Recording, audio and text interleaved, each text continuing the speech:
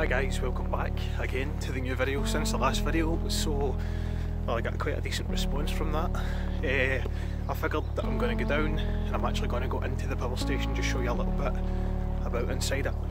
Now I've not actually got a dust mask, but I brought an old jumper that I'm just going to wrap around my mouth so I'm not breathing in any sort of asbestos dust or anything like that that could possibly like just kill me basically. So we'll head down here and we should be there shortly. Initially I was going to come down here a lot earlier than I actually am. It's about 7 o'clock right now and the sun's practically setting. Shouldn't get dark till about 9 o'clock anyway, so that'll do the trick. Give me enough time to get a few shots from round about the building. As far as I'm aware, there's only one way in and one way out. So I'm kind of walking across the fields. Seems to be a lot of cars over there. Don't know what that's all about, but walking down this road and then we'll make our way inside. Pretty scary building. Look about a subject that I'm walking down here. In the last video I had a comment or a PM asking me about this area and the security and stuff like that. Well, there is a security box like directly over that direction where I'm pointing the camera right now, but the past few times I've been down here nobody's actually bothered with me, surprisingly, but there hasn't been, well, I wouldn't say every time I've been down here, but there's been a few times that the security has stopped and said, oh, you can't come down here guys, this is private property and stuff like that. But as I say, the past couple of times hasn't been too bad, so I'll just leave it at that and I'll take that as a kind of sign. So as long as you're not doing anything, you know, as long as you're not doing anything vandalism, blah blah blah, then I can imagine it being fine. Probably your answer there why the security doesn't want so much people in, because of the amount of files that are actually set in here. I can imagine how much a pain that would be to get in and try and put that fire out. That's probably why, because that's at a full hill just been destroyed, just for the sake of somebody putting a lighter to a bush, you know. Find that a bit overkill, to be fair. Now that we're here, I'm going to be making my way in over this bit here. You used to be able to get in a small door round the corner there, but they've actually filled it in with some rubble and stuff like that, so it's clear to say that I'll not be getting in that way at all. So I'll let you know when we're there. Basically where the last video was took, you just make my way in from the generator room, which is just right here.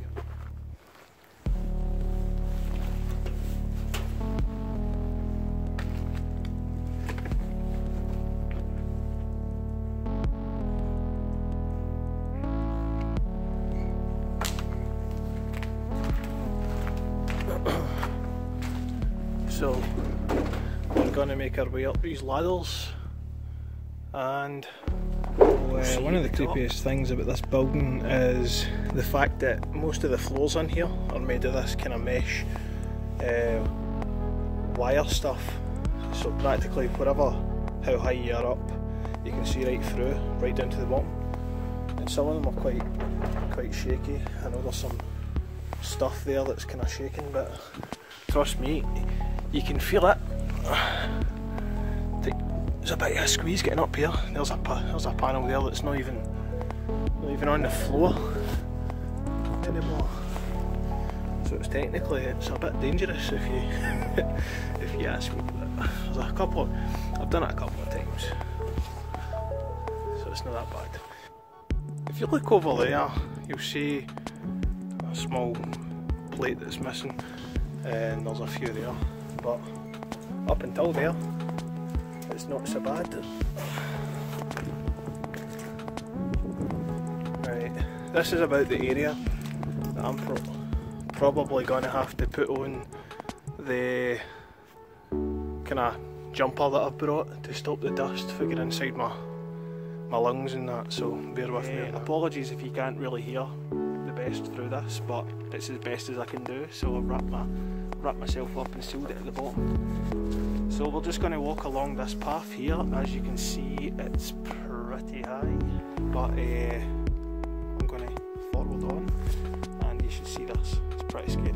So I'm not even going to attempt to walk in this here because that's practically on a beam, so I'm actually going to do it from the sides. So it's pretty scary. Oh my god.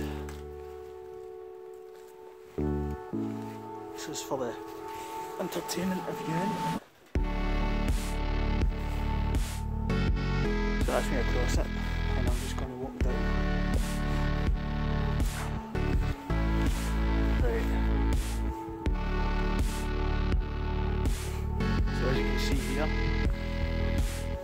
God knows what's down there, no idea,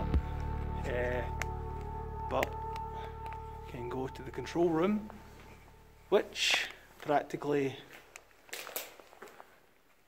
this entire floor is practically the control room. So we'll show you that. Pretty good stuff. A lot to see in here. So this is the control room.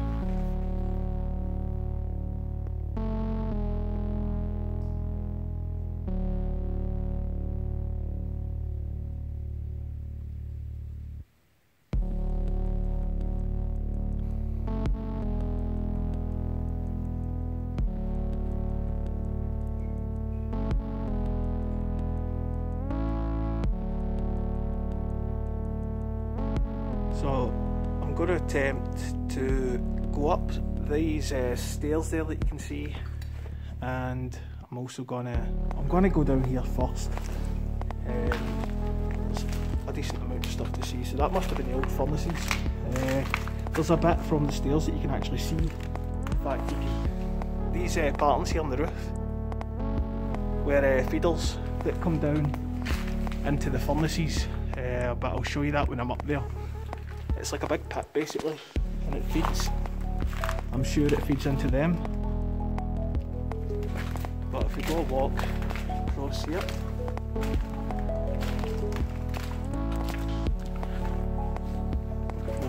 more stairs, pigeons up there that decide to give you a bit of fright. So as you can see, all the wire here that people's been coming down here for the practical years. But more stairs across. This is some sort of control room.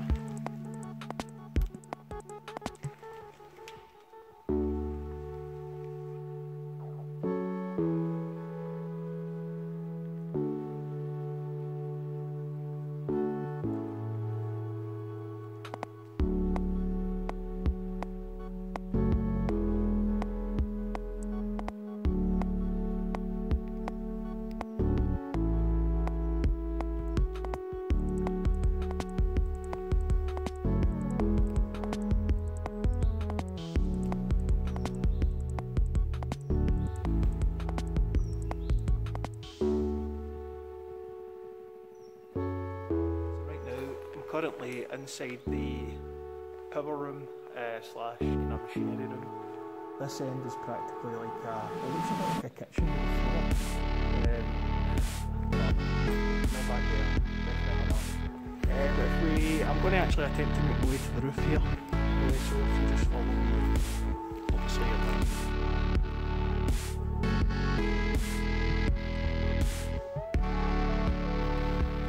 So the place is practically a home for pigeons. It's really just a big pigeon hut with a lot of wasted materials and machinery that's just obviously no longer working over the amount of years that it's been out of use for.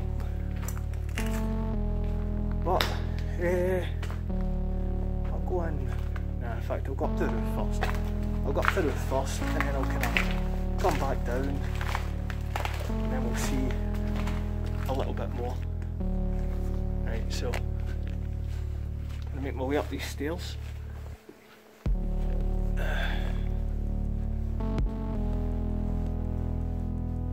smoking beyond this point. This must have been an allowed to smoke back in the day.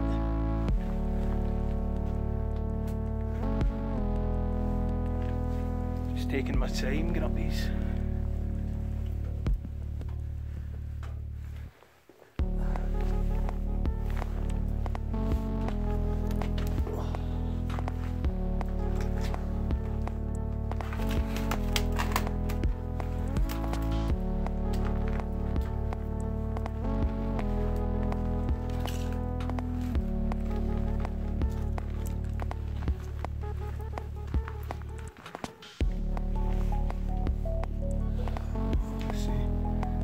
As you can see,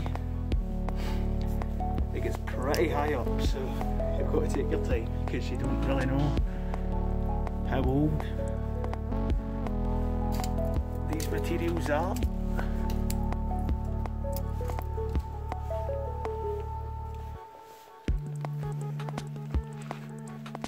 I've had to put the background this way again. I've had to put the torch on because it's getting pretty dark up here and I can't really see a thing, to be fair, so I figured the best thing to do was put the light on so you guys can see stuff as well as I can. So there's a lot of cobwebs up there, but onwards and upwards. I think this is us nearly coming to that pit that I was telling you about. This is me on the roof, the building. Somebody's been lighting a few fires over there as we speak.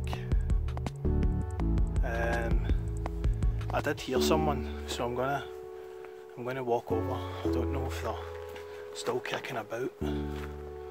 Just have to wait and see.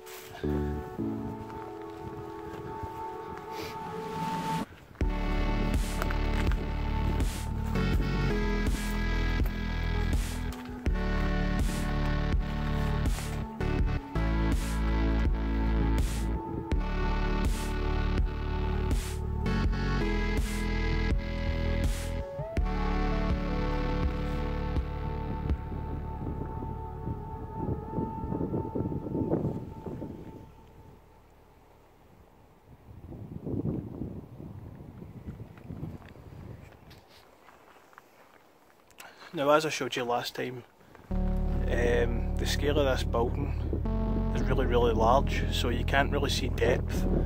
Like when you're up here, you don't really know how small a person would be from the bottom.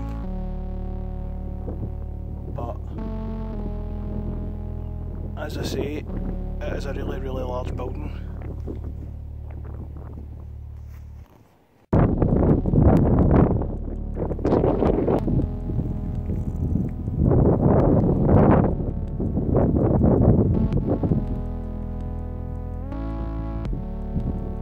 This is the tips or pits that I was telling you about that you can see from underneath. I'm going to try and turn the torch up, so I don't think you can see right down there, but that's basically the pits that I was telling you about.